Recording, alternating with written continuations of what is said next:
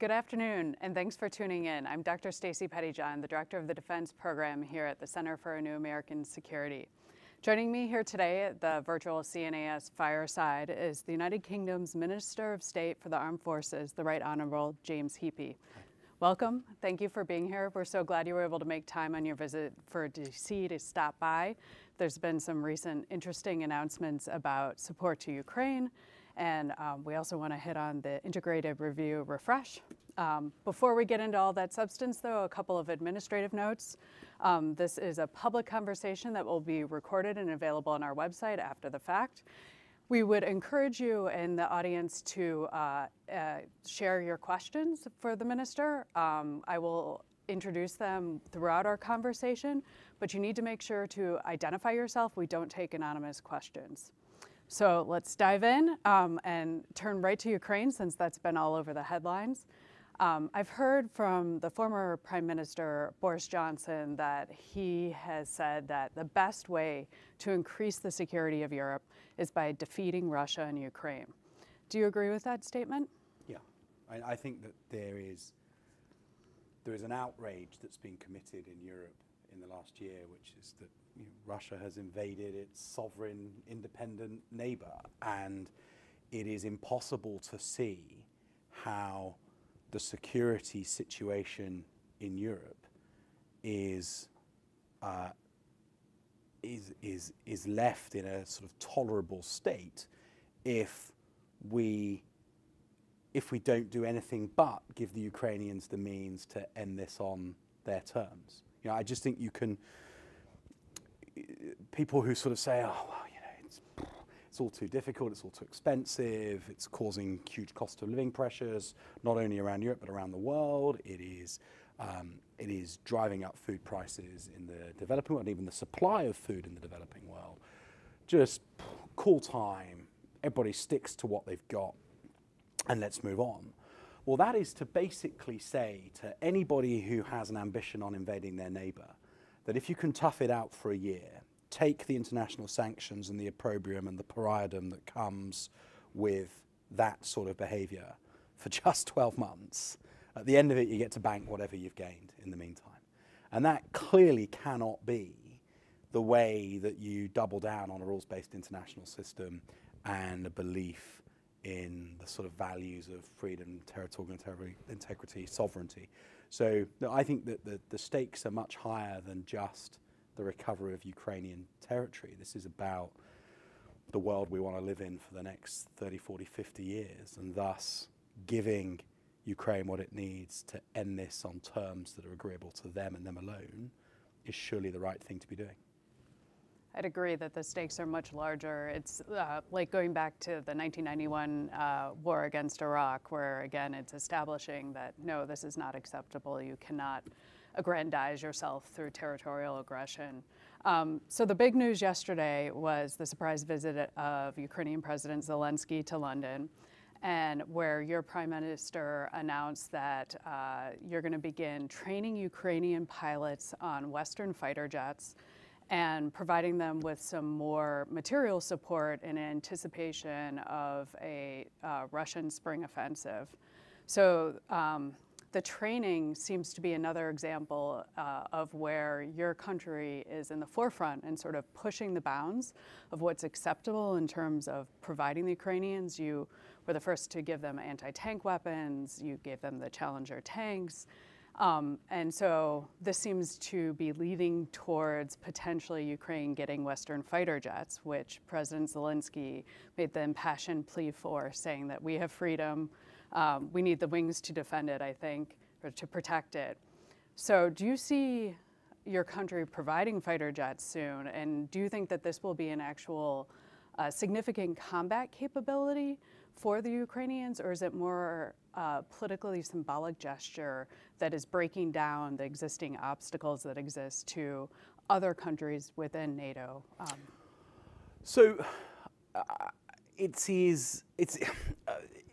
Really, it's none of those things. First up, it is, at the end of the war, Ukraine will almost certainly need to rebuild across the piece, but within its military, it will need to rebuild. And very obviously that rebuilding will probably be through the procurement or gifting of large amounts of NATO caliber kit.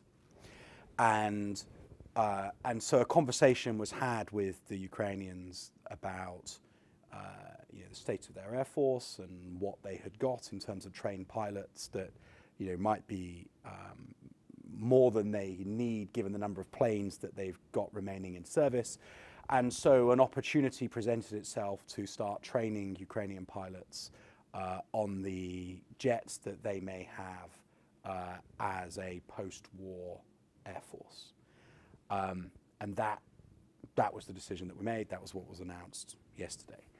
Now, very obviously, people, as you rightly noted in your question, Stacie, the UK has been the thought leader on a lot of gifting over the last 12 months. There are lots of thresholds that we've kind of led people through, and although I blush a little when people say we've led the way, because the US in terms of volume has led the way by an absolute mile, but we may have been the first to give something, and then others, most notably the US, have come in and given significant volumes.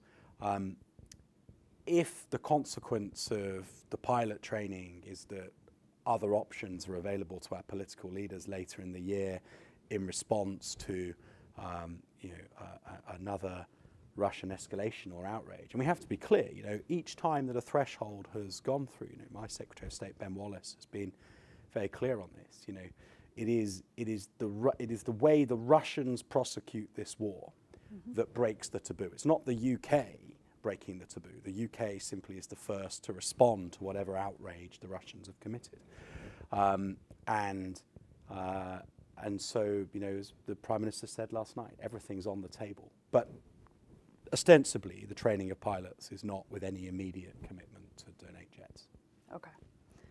It does make sense to have the training precede the provision of the kit, since you need to learn how to operate it, and that has caused a lot of the delays, I think, for the Ukrainians on some of the more advanced systems that they've been given by different countries, including the United States, like the Patriot or NASAMS or such. So there were two other pieces to the announcement that stuck out to me, and the first was the long-range capability that was mentioned, and then the training, expanding the training that you have right now of Ukrainians as a part of Operation Interflex. Yes. Can you talk about both of those aspects of the support? So the longer range capability, we're not going into the detail of exactly what that is, other than that it is a longer range capability. Russia only has itself to blame for the fact that that is a donation that we're willing to make. The attacks on Ukrainian critical national infrastructure, which are a sort of an attack on the Ukrainian civilian population, were unacceptable, and very obviously, the Ukrainians need to be given what is necessary to defend themselves against those sorts of attack, and longer range systems are required in order to get after the command and control nodes that are involved in the prosecution of those attacks. So that is the cause of that increased ambition in terms of our donation of precision fires. And as for the training mission, look, it is amazing to think that a year ago I was having conversations like these in which we were reflecting, we were rather impressed at ourselves, having trained 10,000 Ukrainians over the 8 years previous. We trained 10,000 Ukrainians in the last 6 months, and this year we'll do even more. And we won't just do 10,000 or more Ukrainian recruits to the Ukrainian army. We'll start to train Marines as well.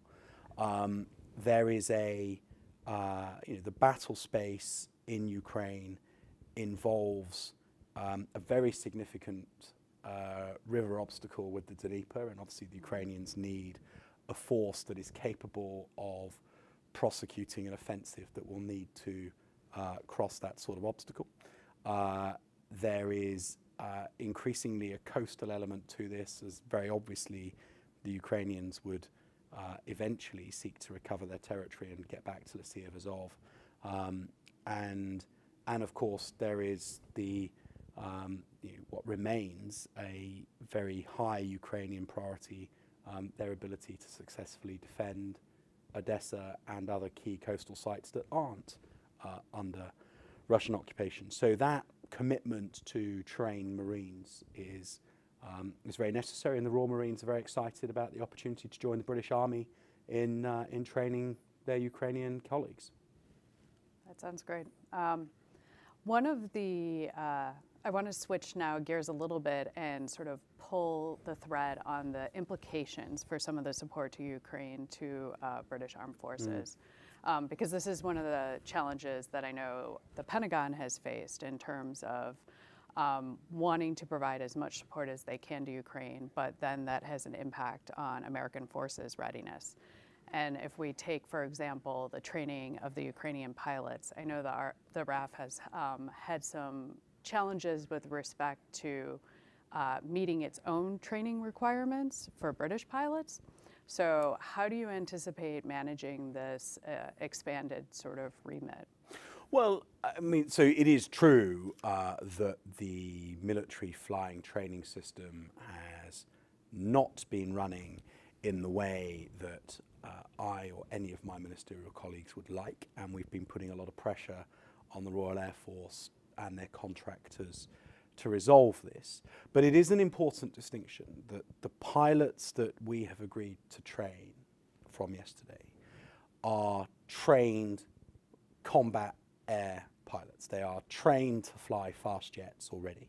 So 2/3 of that military flying pipeline that is not functioning in the way that we would want it to back home is irrelevant to the commitment we made yesterday. The bit that matters is the conversion to type, and that part of the system is less constrained. Oh, that's good to know.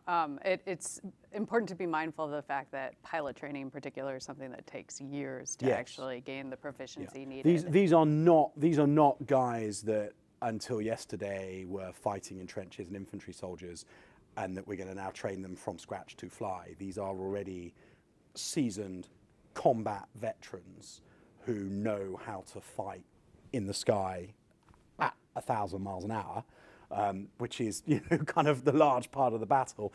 What they need to do now is to learn to fly different types of plane, and so in theory that conversion can be quite quick. Now the reality is that given that, as I stressed earlier on, this is not a decision to train with a decision already made to gift jets. Rishi said that all options are on the table, but we are definitely have not made any decision to do that yet. So actually those pilots will then just, I would imagine, having done that initial conversion, will then fly as part of the Royal Air Force and continue to develop their skills. And if Ukraine needs them back to go and fly missions in whatever planes Ukraine has, then obviously they are Ukraine's pilots. But that, I think there's a sort of, I saw in the UK media some concern over what this meant for our own flying training pipelines, and I don't think people need to worry given how experienced these pilots already are. They're coming in at a part of the system that is less constrained. That's great. So now let's turn to the Army, which is also facing some readiness challenges in terms of spare parts, stockpiles of munitions. I've seen reports in the press that the Army has at most a couple of days worth of munitions if it were to be employed in combat. How are you balancing the needs of the British Army and Ukraine? Well, I think it's probably fair to say that we have in mind what must be the irreducible minimum to our stockpiles. But we've declined right from the outset to say what that irreducible minimum is for very obvious national security reasons. We have, and beyond that, we've been willing to basically consider gifting everything and anything in our ammo bunkers thereafter, because we believe passionately that this is the biggest affront to security in the Euro-Atlantic, definitely since the Balkans, but arguably since the Second World War. That this is, as we said in the very opening answer to our discussion, this is about more than just the territorial integrity of Ukraine. This is about whether you're going to stand up for a rules-based international system in which in which Russia's behaviour is unacceptable. And so, if you're clear that that's what's at stake, then it makes sense to sort of to take a bit of risk. But 2 years ago, we did a review that focused the employment of the British Armed Forces in a way that was geared around operating, permanent presence all around the world, deterring, so that you could be ahead of the moment of crisis. That and there was and the theory went that by operating effectively, you could take a bit of risk against war fighting because there wouldn't be the war. You'd have deterred it. You'd have got there first. Now, a lot of that military logic is entirely sound, and I don't think that what we set out in the integrated operating concept is out of date. I think it's still entirely relevant and the way that we should do our peacetime business as usual.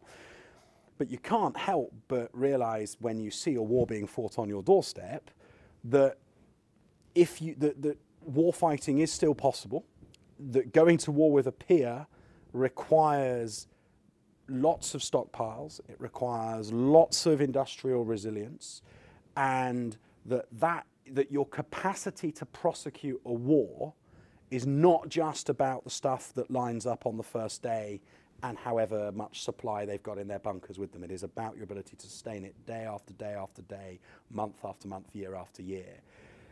And we've realised that in that sense, we're relatively hollow. So too a lot of other NATO militaries, indeed, even the United States, with all of the money and vastness of your own armed forces. You too have realised that stockpiles, logistics, critical enablers need to be bolstered. Now, for you, that's a slightly shorter journey than it is for us, but that's what we've got to urgently get after, because the credibility of our conventional deterrence depends not on how many tanks you've got, how many planes you've got, how many ships you've got. It's the credibility of your ability to actually get those things into the fight and sustain them thereafter. Yeah, no, I agree entirely. We did some research at CNAS on munition stockpiles for our budget analysis, and it's clear that the U.S. has underinvested and that industry is not prepared to be able to rapidly surge in the way that we really would like it to and right it's now. really unsexy. I mean, as a politician, what you want to do is stand on a jetty next to $1 billion destroyer or on a tank park in front of 200 brand new tanks. That's the photo you dream of as a defense minister, not standing there at the end of a production line going, oh, 10,000 shells a month. That's a sort of, that's kind of, and so, and it doesn't make headlines. How many thousands of rounds of 155 the UK produces in a year is only noteworthy because of the lessons we've learned in the last 12 months. Rewind 2 years, if I had stood up in the House of Commons or Ben Wallace had gone on TV and said, huge announcement from defence, next year we're going to manufacture 50,000 rounds of 155, literally nobody would have cared, tumbleweed. And so we just got to, Ben and I joke that actually the sort of, the hallmark of success, in terms of what really needs to be done to make the UK Armed Forces a credible war-fighting entity, is that we need to deliver the most boring, unglamorous, unsexy defence command paper that there's ever been. But actually, those railway low flatbed, rolling stock, your trucks, your ammo bunkers, your logistics, your signals, your engineering, your theatre enablement, all of that stuff, your critical enablers, strategic enablers, those are the things that bring credibility to whatever you have in your fighting echelons. I couldn't agree more, and they're actually the things that you can produce more of relatively quickly compared to a new ship or an aircraft. So it's an area where you can expand your capacity in the near term, and that really ensure that your tooth to tail ratio is not out of balance. It's good you're advocating for that, and Secretary Wallace is. We have built a plant in the U.S. saying production's deterrence, and we really need to get back to that industrial sort of base that's behind warfare and thinking about it as an industrial undertaking. Do you mind if I pick up on that? Because I think that one of the other things that the last year has shown is that war is not a defence endeavour. The job of the DoD, the MOD in London, MODs everywhere, is to design a force that gets you to the start line. But if you end up in a war of national survival, if you end up in the big war, it is a whole of government, whole of state endeavour to sustain yourself in that war thereafter. And the difficulty is that so many developed Western economies have offshored so much of their manufacturing, have supply chains that are convoluted and global and thus exposed at time of war. And you can't, we've come through the pandemic and the Ukraine war and seen what impact those sorts of global crises have on supply chains. So you have to look at that experience and learn the lessons that you need sovereign defence industrial complex. It is in your interests not to compete so aggressively in your defence exports that you erode all of the defence industrial base of your allies in the process. Actually, you need your allies to have defence industrial bases of their own. You need to think about where in the world you're getting your critical minerals, your semiconductors, where in the world the supply chains are the sea lines of communication defendable that bring those things to the point of manufacture. And, you know, it is not likely, given the costs of labour and everything else in our developed economies, that we will onshore the quantity of industry to be able to have the sovereign defence, the sovereign industrial base that's required. So actually accepting, and I think the US is getting after this through its nearshoring policy, actually you've just got to accept that what you need is manufacturing base that isn't onshore, but is sufficiently nearby that it is credible to be repurposed in time of war to actually keep you sovereign and therefore going.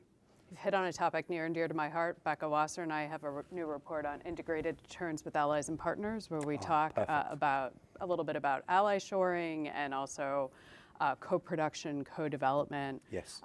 So this is a cornerstone of the U.S. National Defense Strategy. They say allies and partners are, and I've similarly heard CDS Admiral Radican talk about trying to achieve interchangeability of forces. What steps do you think need to be taken to further integrate American and British forces and with other allies? Well, look, I mean, there are some really big eye-catching programs across all domains in which that integration is happening. I think we have to be careful of big sort of Trojan horse type programs that seem superficially very attractive because the US export price is very cheap, but that can sometimes erode our own manufacturing base. To go back to my previous point, you know, it's not in the US's interest that nobody else beyond the US can manufacture stuff. You know, where there are opportunities to manufacture stuff together to our mutual advantage, let's do it. Where there are opportunities to share technology and to accelerate as pace as a group of trusted partners, let's do it. AUKUS being the most obvious example, where the most sensitive stuff around nuclear propulsion, but also hypersonics and other things are, you know, are things that the US, UK, Australia are or may look to work together on. But then so much of interoperability is not necessarily about a commonality of platform. It's about the commonality of the data, the data that flows between the platforms. It's fine for the French to build Raphael and the Brits to build Typhoon or GCAP, and for the US to build F-35, F-22 and whatever your future aircrafts will be. What matters is that we build them in such a way where even at the very secret, you know, level that those planes particularly operate, they are built right from the outset in a way that sees the necessity of data transfer mid-mission between complementary but not identical systems. Yeah, you got to have that technical interoperability and communications sort of infrastructure in place, but you also have to break down those barriers to information sharing that I think in some ways are larger than the technical problems. Like how old-fashioned already from what we've seen in Russia, with Russia and Ukraine and our response there, and you know, this incredible application of, you take UK, US, Ukrainian intelligence, UK, US, Ukrainian science, UK, US, Ukrainian industrial innovation, UK, US, Ukrainian military cunning. And that is the spiral loop that's been working really effectively, and it's brilliant. How old-fashioned the things like NOFON and ITAR and everything else feel when you've seen the power and the necessity of that spiral loop whirring away. And I would argue that once you're over the start line and you're into the war, what follows then is a technological game of cat and mouse. And so those spiral loops are actually the thing that gives you the edge. And we can't rip away all of that bureaucracy and process once the war has started. We have to make the policy now about the way that we allow science in the UK and the US and other trusted allies to flow freely, how we allow our industries to bounce off one another, how we share the intelligence that we gain, and get our heads around what that means for competition law and all those sorts of things. We have to set ourselves to be able to spiral effectively. Yeah, no, absolutely. We're in this model where we've been able to the last couple decades with the wars in the Middle East and Central Asia, where we've been able to band-aid it and do it after the fact and deconflict, and that won't work if you're going to face up here in the future. Right, exactly right. I'm mindful we're running short on time. We're getting some good audience questions. Please keep them in. I want to make sure we talk a little bit about the integrated review and the tilt, but before we get there, I want to turn to sort of Army force generation, which I know is sort of an area where there's been a lot of discussion because the Army is shrinking to a size that is unprecedented for several hundred years, at least my understanding, and working on becoming more deployable to support sort of the commitments around the globe. But NATO at the same time is developing a new force generation model and wants to have 300,000 very ready troops. You already have a battle group in Estonia. What can the UK realistically contribute to NATO's sort of ground force requirements? Well, a division and a core headquarters, which is what we've been providing for decades, and we will continue to provide. And it is worth stressing, because I think it's often forgotten, that a UK armoured brigade is very nearly twice the size in terms of people of what the NATO ask is. A UK division is very nearly twice the size of what the NATO ask is. And so now, believe me, I had plenty of conversations about, well, why on earth do we bother having a brigade that's twice the size of what's needed? But that's kind of what we don't design our force to meet the NATO requirement. We design our force to give ourselves the most effective army that we think we can have. There is no doubt about it. Ben and I have made no secret that the Army's equipment is very out of date, and the Army is in urgent need of recapitalisation. And in fairness, there is £42 billion worth of investment going into the Army over the next 10 years. And by anybody's standards, that's a lot. It will be transformative. The problem is, and this is where NATO needs to show some thought leadership, and I'm sure that it will, but do we want, in 2035, if the UK has got a more urgent need to transform than some other allies, but everything in the land domain feels very incremental at the moment. And so there is this real danger that we all keep replacing main battle tanks with slightly better main battle tanks, infantry fighting vehicles with slightly better artillery pieces with slightly greater range or slightly greater precision. But that rather ignores the scale of disruption that is already possible for that. I mean, that people talk about the sort of core battle space of being 100, 200 kilometers tops. Or in the age of hypersonics that can go 1,000 kilometers, the core battle space is half a continent wide. It's a sort of, so I don't want us to spend £42 billion in 10 years and end up with an army that was good for 2025, but is already woefully out of date by the time it comes in service in 2035.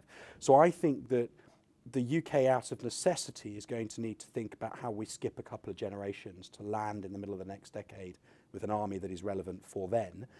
And I think NATO needs to embrace that requirement too and start to signpost to NATO armies that what it wants in 2035 is not X tanks, X infantry fighting vehicles. It may well need all sorts of other things that we don't really fully understand yet, but we just need to start articulating quite urgently. Yeah, it's really difficult problem when you look at timeframes and managing the current requirements with the likely future ones and the uncertainty with technology changing so quickly, not just hypersonics, like cheap drones, basically cruise missiles that are being used that can reach all of Ukraine right now that Russia is using. There's a lot that's happening and needs to be considered there.